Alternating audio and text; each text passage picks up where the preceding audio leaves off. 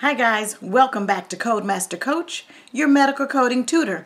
Guys, as promised, this week with our CPC review, we are studying Pathology and Lab. So we're on the Path and Lab section of our CPT books. So if you have not viewed my whole month of February CPC review and thus far the full month of March, please go back and view all of my previous videos as we're doing the CPC review. We're almost finished. We only have medicine section left. So today, let's look at what questions I have for you for Path and Lab. All right, here we go. Your questions today.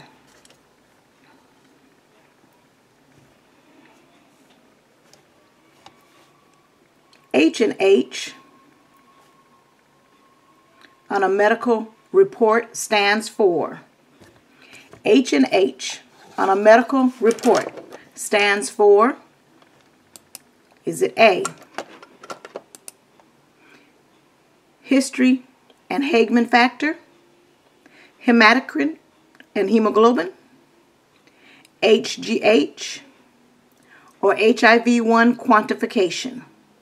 Again, the question is H&H on a medical report stands for. In your second question,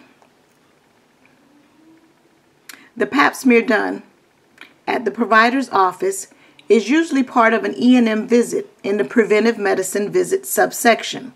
It is not separately billable. You must read the problem carefully or the medical record to decide if you are coding for, is it A, time, B, the pap smear evaluation or collection of the specimen, C, history, or D, coordination of benefits? Let me read that question to you one more time. The pap smear done at the provider's office is usually part of the E&M visit in the preventive medicine visit subsection. It is not separately billable.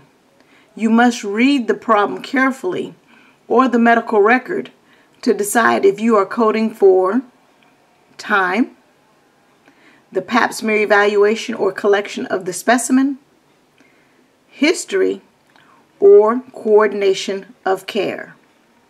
Okay, guys?